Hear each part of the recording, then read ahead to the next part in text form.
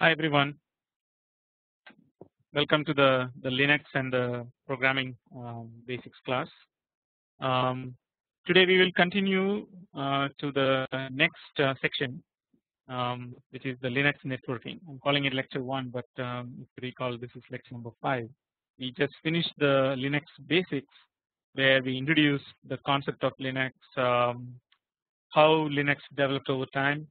We also talked about the various parts of the Linux, which is kernel, shell, and the file system. And then when we went through several commands, starting with some basic commands like ls, cd kind of things, and then we moved on to more esoteric commands. We also like had some fun exercises to see how these commands can work together. So today again we will continue. Finish off that section. There are a couple of things that are remaining. So these are the things that we saw already, like the file system commands, grep, fgrep, locate, unique sort, touch, etc. So today we will finish up this section. There were a few commands that are missing. I'm going to just talk about those commands, and then we will start the Linux networking piece of the lecture. So without wasting much time, let's begin. So some more commands. These are some of the key commands which are slightly advanced commands than what we saw before. The first command is tar. It's the short form for to archive.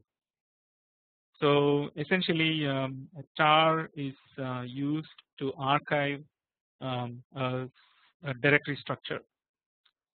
So assume that you have a directory A. Under that there are some files B and C, and then another directory D, and then the D contains E and F, and then maybe like G as another directory structure. This entire directory structure is there, and when we archive, we want to archive as a flat file. So the tar command actually combines all these. It goes down the hierarchy, collects all these files, and puts them all together in a single file. So that way it is easy to actually transfer this file, and then once we extract this archive, then we can get back the old the file itself. And usually this tar archives all the files in the ASCII format. Actually, like I mean, it's exactly format independent. So whatever the format is there underneath thing, it puts them in that format. So here is one example. This is essentially like tar cvfp, and then you can tar multiple files, and then it all puts together in one. And here the destination is given first in the argument. So lab1.tar is the destination, and then the lab1 can be the entire directory, or just can be a single file, whichever one that you want to choose. And then when we want to actually extract this file, we just replace the C with X. Here this command, you can actually go to man pages and man tar, and then look at what these options are. But it will be straightforward. I think that the V will stand for verbose. I think like I would like you to actually explore this a little bit more. So again, the command is tar. It stands for to archive, and then you basically give the destination first, and then you specify which files or which folders that you want to archive. Again, here you can actually give multiple files, and then it will archive all of them too. I want to explore this. I want you to explore this particular command. The other command that we will use is the gzip. This is actually for compressing a file. So typically a file has it could be like some of these files can run into multiple gigabytes of information, but sometimes these files will have a lot of empty holes, or they could be encrypted and made it much tinier. So gzip is a compressing utility which compresses the file. And again, I want you to do a man to find out what man entry is there for gzip. So one thing is this -9. What is -9 stand for? You can find it out when you do the man gzip. Here when we do the man, I mean when we do the gzip -9, the lab1 from this command .tar, it generates another file called lab1.tar.gz. The end gz, the subscript stands for it's a gzip file, and gzip is definitely a binary file, so you won't be able to read it. And there are utilities that you can use to open the gzip and read it. Nowadays, like a lot of these utilities are becoming more and more commonplace. To get back this, I told you like tar -xvf, which is shown here. You can also do the first thing is what you do is like you do a gzip -cd to get the untarred. You can also do there are other commands like gunzip g unzip, which is essentially unzips a file, which is from the compressed file, it brings back the larger file. And there is nowadays like a shortcut which is xvfz. The z stands for unzip and then untar the file. So this is another handy command that you can use it for doing your operations. Then there are a few other commands. Echo, echo I'm fine, essentially like echo whatever you put in, it just displays back. So like I mean typical first command that you write in any Linux will be echo, and then you within the quotes you say hello world, and then it echoes back that hello world. And then the other one is clear, which is also an important command, which is basically clears the screen, so that whatever you typed in it goes up, and then basically this a blank screen is left for you to begin your work. Then there are some special characters. We already saw this the greater than sign and then followed by a file name. Essentially like when we do the any command and then pipe and greater than a file name, the output of that command will go into that file name. Again, there are special ways to actually distinguish what is a standard out and what is a standard error. You can look it up when you do the man pages for that, and then you should be able to see a lot of entries for that. And then there is also like a less than that you can use, which is essentially like contents of the file now goes into the command. And then the pipe one that we already saw, basically like that is you can pipe the output of one command into another command using the pipe command. There is also another a nifty operator, which is the backtick. It's also called backtick. Here you can see that there is this date has a backtick in front of it, and then also like I mean it's a single quote that is or actually it is called a backtick. And so when we do this, I want to see like what you get as an output. This is backtick date. You know that echo command actually echoes whatever is inside the quote. If you use a backtick, what will be the output? And then also like I mean there is a small programming puzzle for you. Seek 1 to 10, what will be the output on this one. Essentially like the backtick is used as a command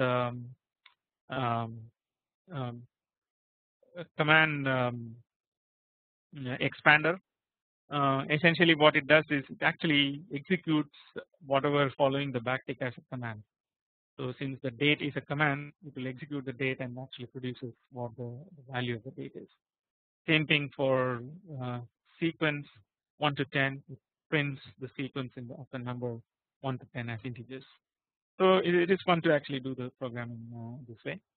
So now let's look at just what the activities are for this week. So again, I want you to use math to find the details on the commands that we mentioned we saw earlier, and then I want you to actually explore some more in the Linux command structure with these following commands. So I have given this as an example for you. You can use this and then see what all things that you can get. This will also become your lab once you start doing this. Okay, so now we start our today's lecture, which is essentially the lecture on Linux networking. So in today's lecture we will be covering the main ideas. What is really networking? What does networking mean? You saw that Linux is a multitasking, multi-user, multi-CPU system. So the multi-CPU and multi-user are key aspects of what networking is. Then we will talk about the OSI model, which is one of the key concepts that was developed for networking. In fact, there are graduate courses on OSI models. So we won't go into like gory details as to like what all the things. We will at least look at the basics as to what exactly it stands for and why is it important in our context. And then we will move to the various other things in the Linux networking area. So today we will be mostly like dealing with this OSI model and why is it important for us.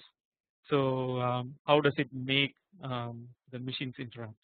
That is one of the key things that we will be seeing today. So let's look at what is networking.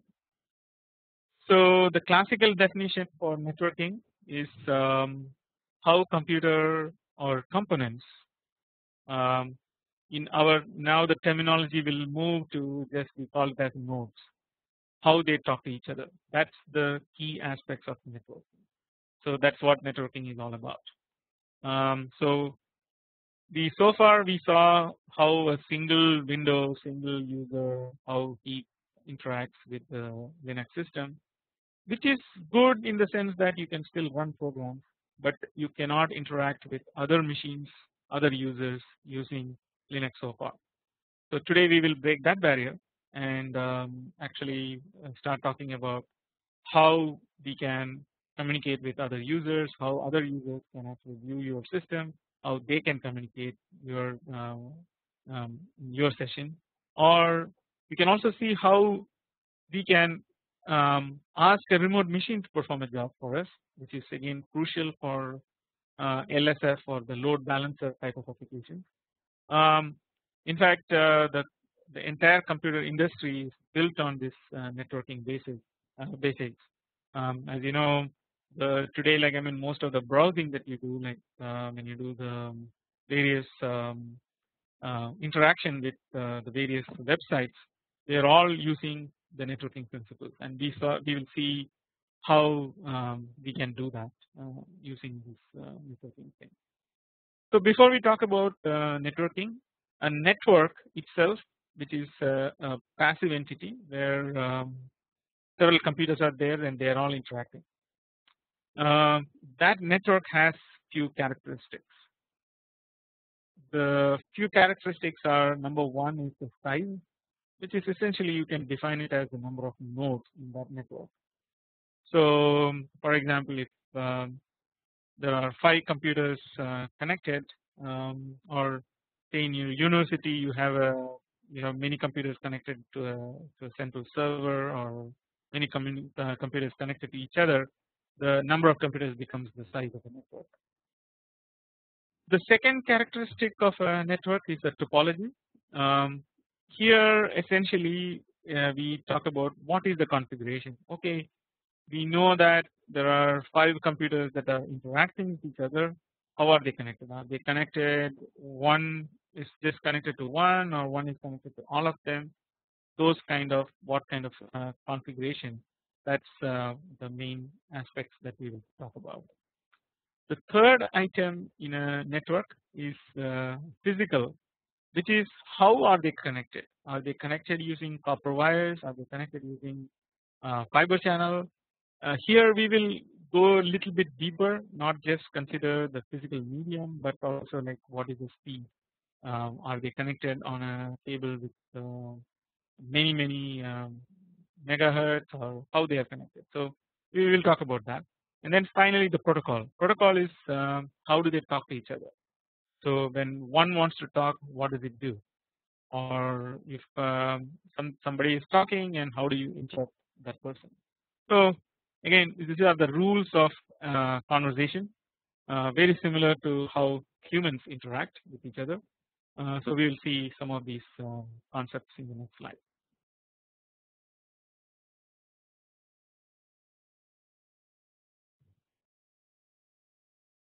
So the characteristics, the size is determined by the number of nodes, as I mentioned earlier, and there are many systems that are prevalent today.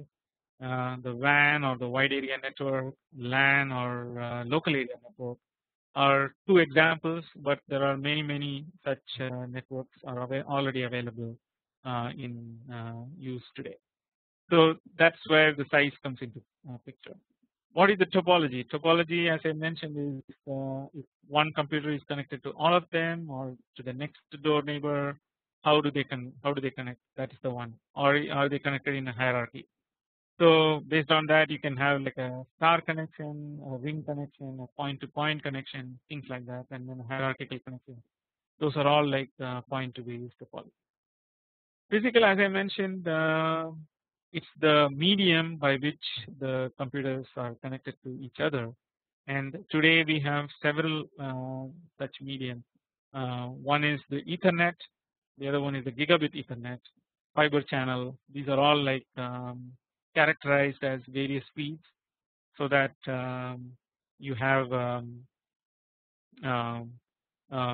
you can establish the connectivity. In fact, I should add here that even Wi-Fi is also can be considered as a physical connection, which is what is the characteristic of connecting wirelessly, even though there is no, the medium is actually the air that enables you to connect.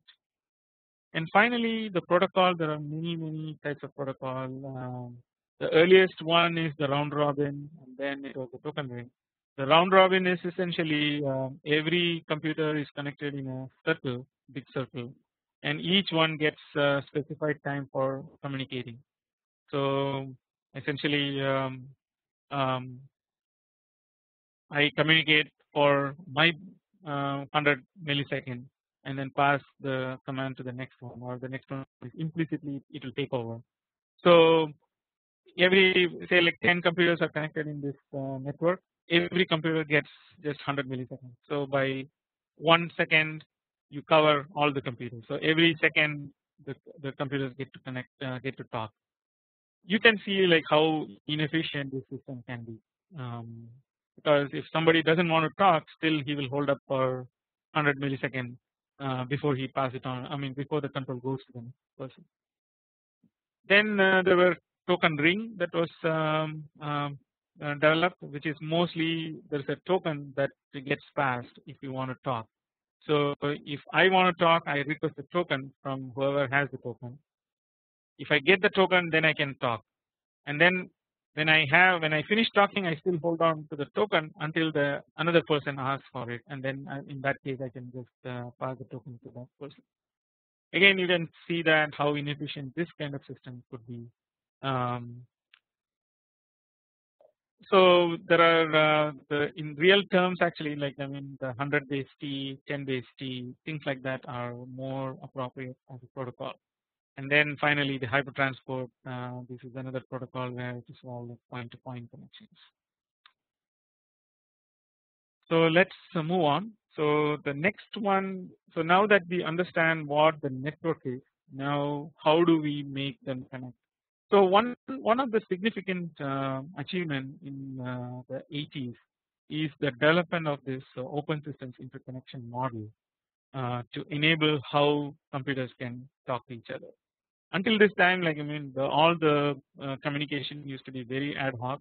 every company had its own rules, and every computer used to communicate in its own ways. But this open systems interconnection model pretty much standardized how the computers need to connect, and this helped develop the whole internet itself, um, which is now, as you know, we cannot live without internet today. So the open systems interconnection model divided the whole communication framework into 7 layers. So the first layer here is the lowest layer, which is physical. Then there is a layer called data link layer. Then there is another layer called the network layer, and then the transport layer. So these 4 layers are the lower layers. Lower layers means these are the ones by which the data actually gets transmitted. Okay, so now the next 3 layers, the session layer, presentation layer, and the application layer, are at the top of the pyramid. They are more concerned with the semantics of the message, which is, okay, I am sending a message. So the lower 4 layers are just concerned about how can I get it to another person, but the top layer is the one that gives the intelligence to that message so that it is routed in the proper way. So again, so if you think about like an human, the brains are all in the top, the application, presentation, the session layers, and then these are all the other sense organs which make us walk around. So if you just left it to these layers, these 4 layers, we will be just walking around aimlessly because we know how to walk. But in order to reach a destination, we need these 3 layers. So let's look at how these layers are positioned. Again, as I mentioned, the OSI is a big topic. There are graduate courses on just one aspect of it, just explaining all these layers and how they communicate, how to build those layers. So we won't go into that gory details. We only will limit ourselves to why this is important and how can we use it in our networking phase, and then we will just move on at that point. So let's look at we will look from now the top down, which is we'll look at the brains, and then we will go into more details, the lower physical layers. So the layers 7 and 6 and 5, there is a reason why we combine these 3 things that I will explain a little later. But the application layer provides different services to the application. So this is where the topmost all the gory details are shown. I mean, or the gory details are hidden, but the actual semantics is shown. So it uses the underlying layers to do the work, and here the application layer can be just your mail program, the HTTP, which is a website, or the telnet, and we will study in more details regarding the next 2, which is the FTP, or the file transfer protocol, and then the DNS. So this next layer is the presentation layer. This converts the data from application into a common format, and vice versa. Vice versa here is when it gets the common format data from the down below, it converts that into the application so that the applications can read correctly. The session layer essentially is a layer that organizes and synchronizes the exchange of data between the application processes. Again, we combine this because one of the key protocol that we will learn, which is the IP, the Internet Protocol, combines these 3 layers into this one layer. Okay. So now let's look at the next layer, which is the transport layer. This is where the messages are actually getting transported, and it provides end-to-end transportation of the segments. So example here is the TCP, which we will browse through now in the next section.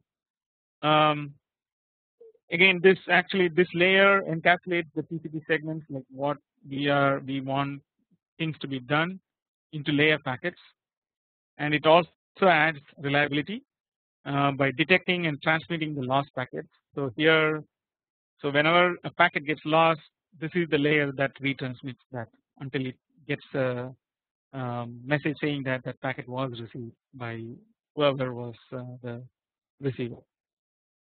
And then it uses these acknowledgements and sequence of numbers and sequence numbers to keep track of successful, out of order, and lost packets.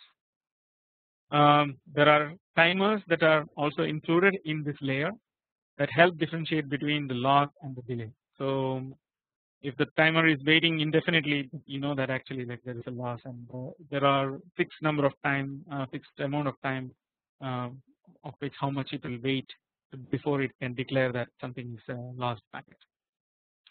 So we have seen, like, I mean, from this one it's more like a real program or a command or something that you want service out of.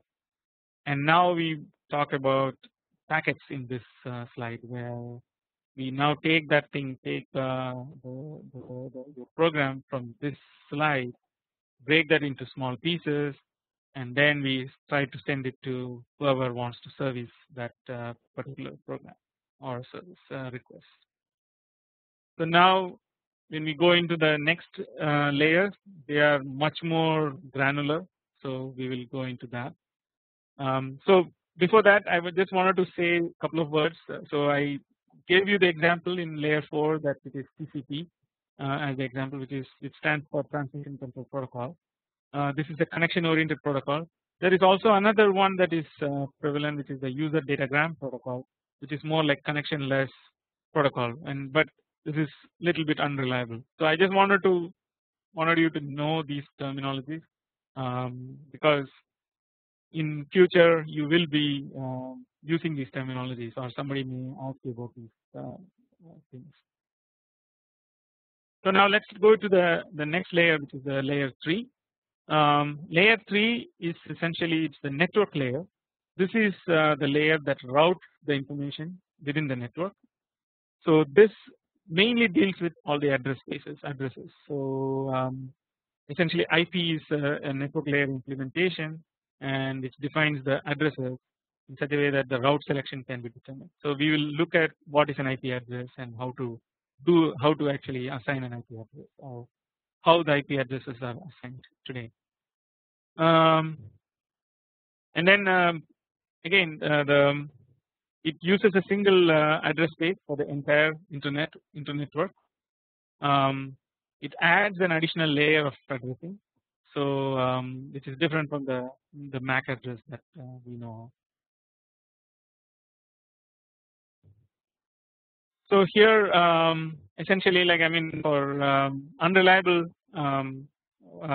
networks, essentially, like, I mean, if the packet gets lost, the network layer doesn't care for higher layers. And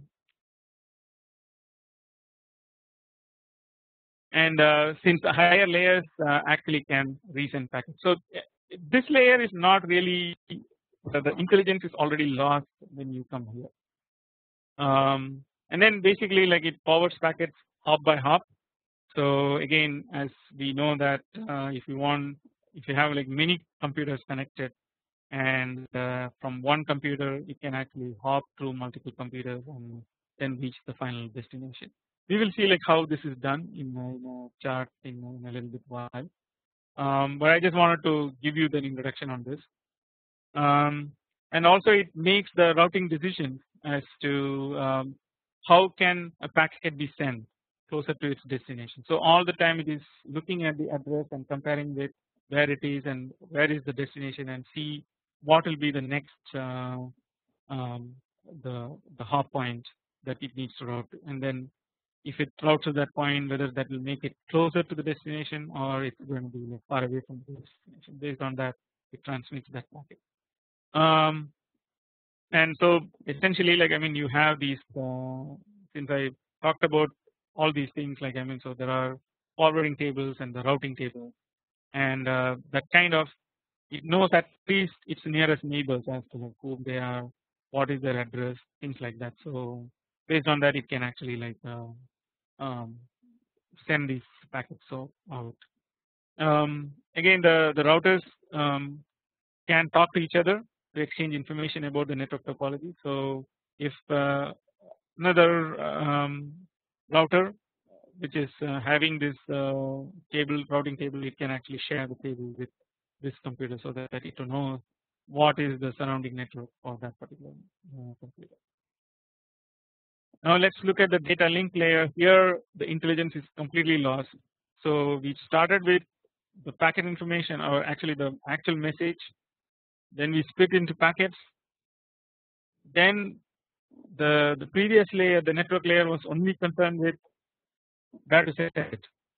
Now when we go into data link layer, even like we are losing that intelligence also. Here the data link layer is only responsible to provide reliable transmit of data across the physical network link. It bundles bits into frames and moves frames between the hosts on the same link. And the key characteristic of the frame is it has a definite start and end and the size. So the receiving computer can determine from the looking at the header of the frame, it can determine when the message will end. And it also has a definite source and the destination link layer addresses. So this is the Ethernet MAC addresses for the computers essentially. So again, once the network layer decides, okay, this is where I'm going to go, so then it knows that exactly, okay, I'm receiving it from this computer, things like that. So it's a clear addressing is already specified. So and then the link layers detect corrupted frames, and some of them also can resend. So some of the upper level tasks can be done at the lower level also. This is things are evolving, so you will see more of that. And finally the physical layer, which is essentially the actual connection itself, and here it moves the bits using voltages. So we don't even talk about the bits and the bytes. These are all like just the real communication channels. So one of the examples is modern day example is SerDes, or the serializer, deserializer. Essentially, like there we don't worry about okay, what is the address, where it is going, is it going in the right direction, things like that.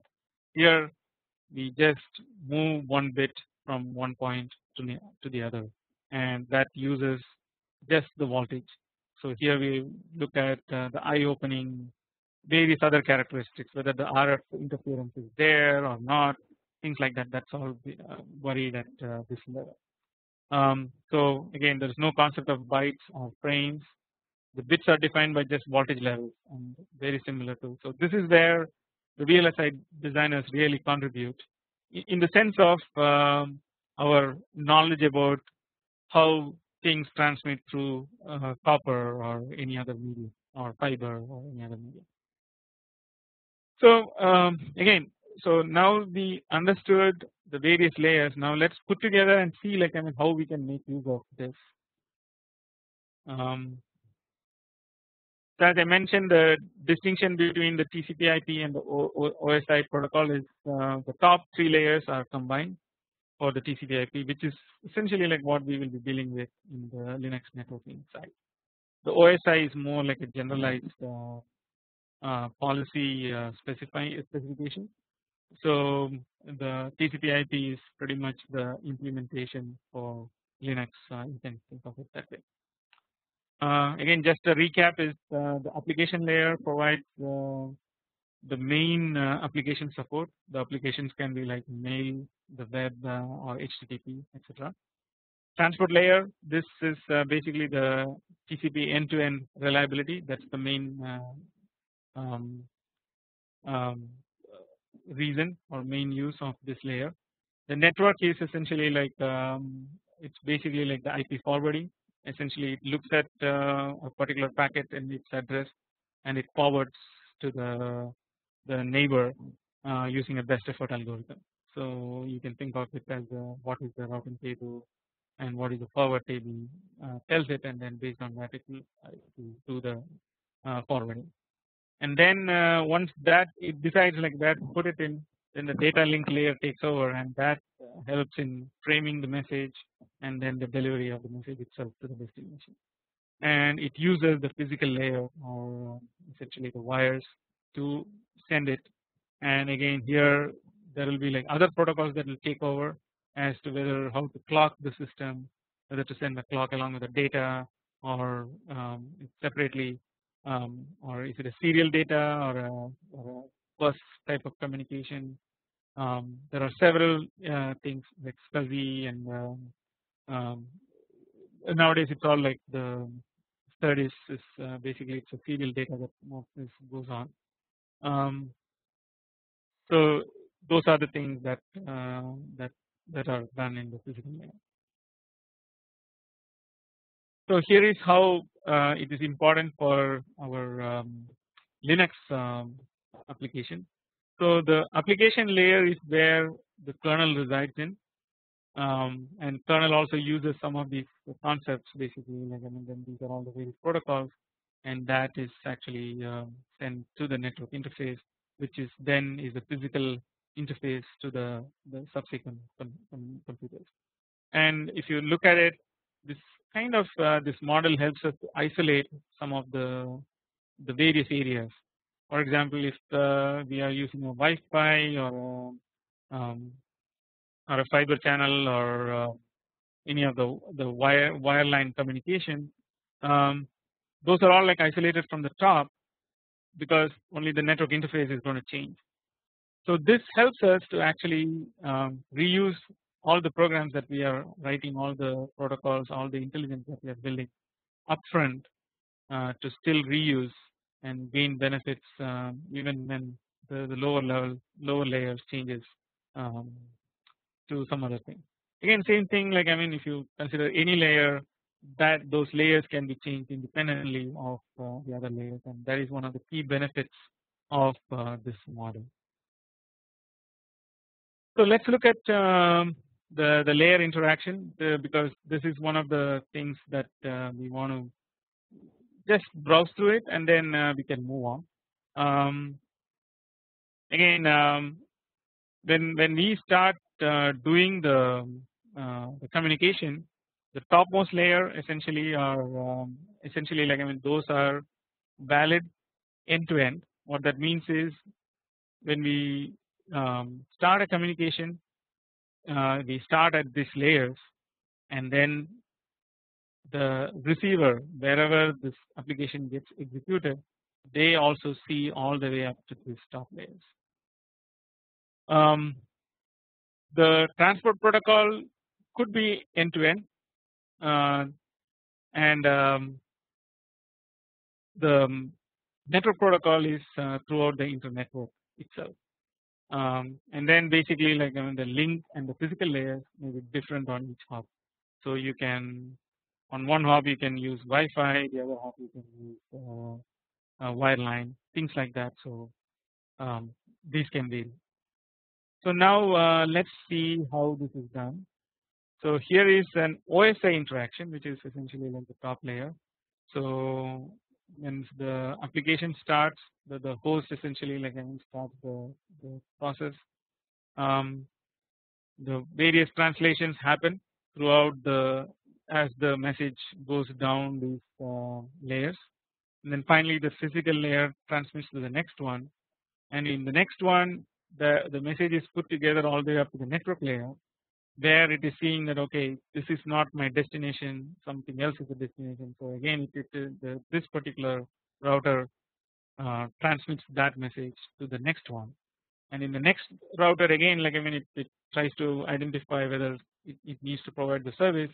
It's not, so the message stops at the network layer, and then it gets routed back, and then it goes to the physical layer, and finally it reaches the host, where now it goes back all the way and then provides that service. So we can see that actually like this top 4 layers are end to end, and the network layer is throughout the internet networking, whereas this physical layer could be different for different messages and different destinations.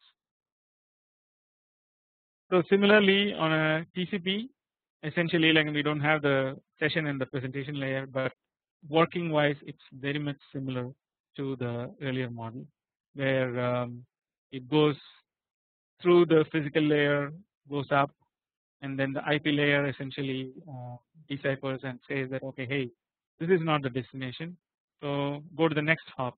So the next hop point or the next router takes over, and this could be like many actually, as illustrated in the bottom diagram. There could be one like couple of routers or many routers, or if the host is directly connected to the other host, then you can directly go up also. So it all depends on how your network configuration is. We already saw that the characteristics of the network. So that's what determines how these communication can happen. So now we will be going into the IP overview. I just wanted to give some basic overview of the IP addresses.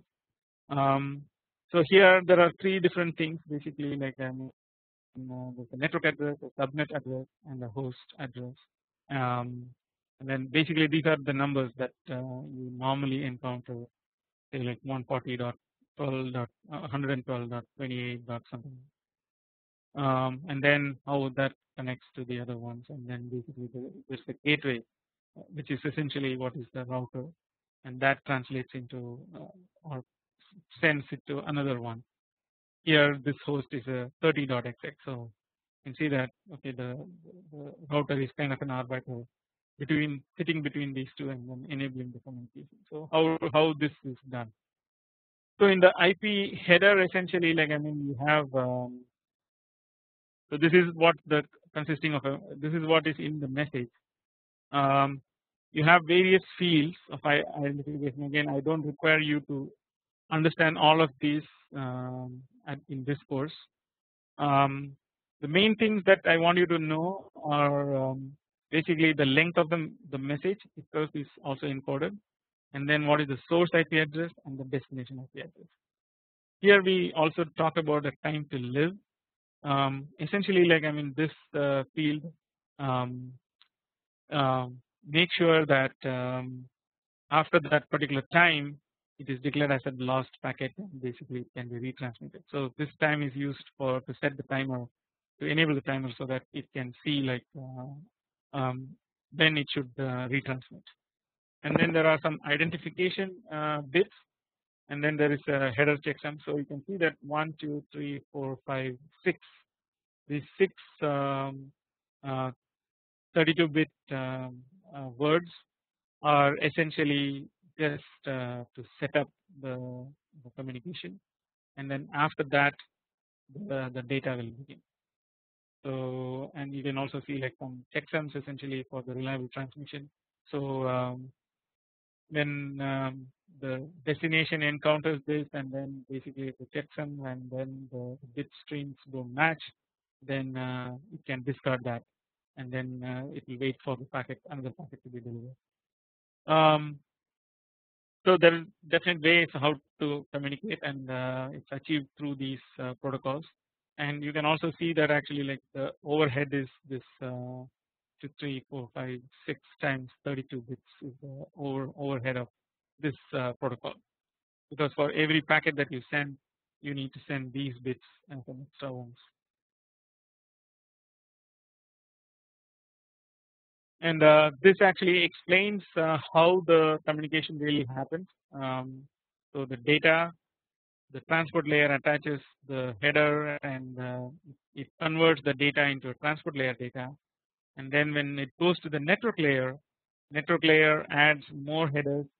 It takes the whole thing, the network layer data, and then if you look at it, actually it has the transport layer header and then the data, and then the data link layer now has it puts its own header, and it also puts a trailer blocks.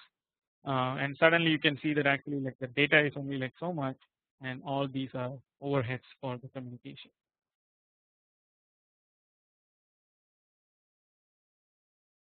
So I introduced several terminologies in this lecture. The packets essentially are like it's a encapsulated or it's a capsule, a message capsule. So let's go back to this picture. So the message capsule contains the data, and then it contains a little bit more. So you can think of this as a medicine, say for example, where the main ingredient, main active ingredient is the data, and then you put a coating, a sugar coating maybe, or using the header, and then you are actually putting multiple coatings because it is going to go through multiple systems, and finally like a top cover to cover the medicine, and which is the capsule itself, and that's how you can picture this, and then that's how it goes from various phases. So in this lecture we use like different names. So at the Ethernet, at the link layer we call it as a frame. At the IP layer we can call it as a datagram, and at the TCP layer we call it as a segment. So if you look at this, so here is the link layer. The link layer is essentially now we call it as a frame, and then we go into the network layer, the IP here, and now this is a datagram, which is very similar to like a telegram or something like that. And then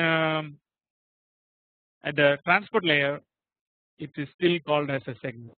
So they all refer to the data with various pieces added to it, and we will briefly look at how these things are added. And then sometimes we just use packet for all these things. So in the documentation and things like that, you will see all these different terminologies, but we may just use packet for any of these things. So now we go into the more details, which is here. So we start with the lowest level, which is the Ethernet or the transport, the link layer. So in link layer we have a preamble. We code in the destination with using 6 bytes, and then source is also 6 bytes.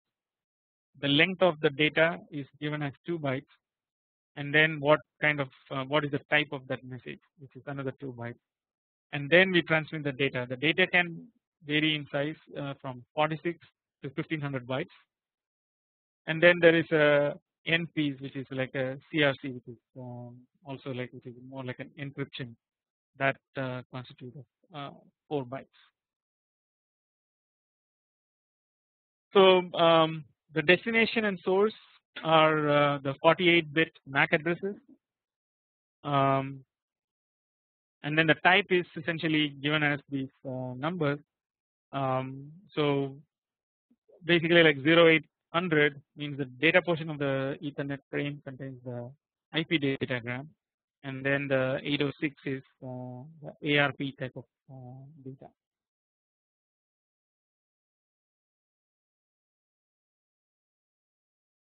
So so this is the Ethernet. Now when we go into the next higher level, we saw the IP. In IP, essentially like now the bits are organized in this fashion. Again you see that actually like this is the things may be small, but the data is broken into multiple pieces there. Here once the data gets added, then it gets compiled into this form, where we have a version, some IHL, the type of service, the total length, and then basically some identification. There are some flags. We saw this one, the time to live, protocol, header checksum, the source address, destination address, and then some options and padding, and then finally the data. This is that the 6 32-bit or 4 byte thing. So far this is like 24 bytes of information that gets sent. So here the addresses are now different. Here they are more like the MAC addresses themselves. Here they are like the IP addresses now. So again, the MAC addresses just provide a point to point or one hop, whereas now the IP addresses will provide us to go from one computer to another computer far away. Then when we go to the next higher layer, which is the TCP layer, it's even so the way it is here now we are defining what is called ports. There's a source port and a destination port and a sequence number and then an acknowledgement number. Then it has several flags and then finally like there's a checksum and then finally the data is also sent as with this in this segment. So here the source and the destination are no longer the IP addresses, now they are the ports. So once you know the IP addresses, the IP addresses are already implied by the IP header, and we know which port to open on those IPs. So we will go into more details when we talk about the directory services, which will be coming in the next sections. And then the data offset is 5, which means like there are 20 octets after that the data. So again there are predefined rules as to how to get to the data and things like that.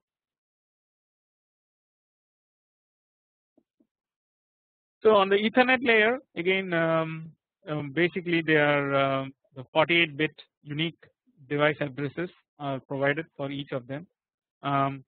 I encourage you to find the MAC addresses for your machines. You can try to find like what kind of command is needed to get to the MAC addresses. And basically it uses this ARP or the address resolution protocol in order to communicate this information.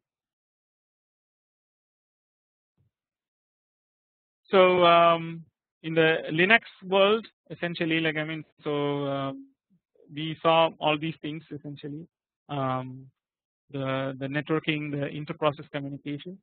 They are called it uses a special kind of pipe. It supports several address families and supports several socket types. So the socket is what we will see. So here is basically like the various families that it supports. In fact, you can also see that actually there's an amateur radio support is also there with the in the Linux itself. But we will limit ourselves to mostly like the Unix domain sockets in this lecture. And then the sockets are essentially whether it's a stream, it's a datagram, and then basically it can be a reliable delivered messages or a sequence packet. We will just touch upon these things. We won't be going into more details into this. So I just wanted to give you an idea about. So we saw from the TCP, IP, and the Ethernet layers below. So they communicate through these sockets to the Linux. So when we learned about this, essentially, like these are the next higher layers, which are on top of the TCP layer itself, and which provides the networking capability. So essentially, like the TCP and they open what are called the sockets, which are essentially mentioned here, and then these sockets are the ones that communicates to the network applications from the user side. So here also like you can see that the kernel is all the things that are below, and then they correspond to the network applications on top. So a simple client server mechanism is what we will talk about. So in a server, actually there is a socket that's created. We bind an address to that socket, and then the server just listens for the client. Client also creates a socket, and then it connects that socket into the server. And once that connection is received, and if the server is okay with that connection, then it sends an accept signal back to the client, and then the client starts sending whatever the message that it wants to send. So this is a simple client server protocol. An example of this is the HTTP. So again, when we make do a Google search, essentially like to search something, actually that client is making all these kind of connections to the server and then getting the data out of it and all the things. So like now we saw this much, essentially like where it creates a socket and starts communicating. That starting to communicate here represents all the things that we saw in this diagram, which is below this portion, and also all the things that we learned in all these this diagram. So I hope, like now we have a good understanding as to what happens when we send a request and how that gets into the machine and how it gets communicated. So this all goes back to that OSI layer definition or the TCP/IP protocol that we talked about. So there's a lot of things that goes in the background that we don't really understand, or we don't really want to understand at that point. Again, it is important from a VLSI designer's perspective, because all these things ultimately end up in the designer's hands, and VLSI designers want to improve these designs and make sure that the communications are always reliable and proper. So with that, we conclude today's lecture, and we will pick up some more of this IP addressing in the next session, and then we will continue our the other higher advanced Linux networking topics in the next session. Thanks.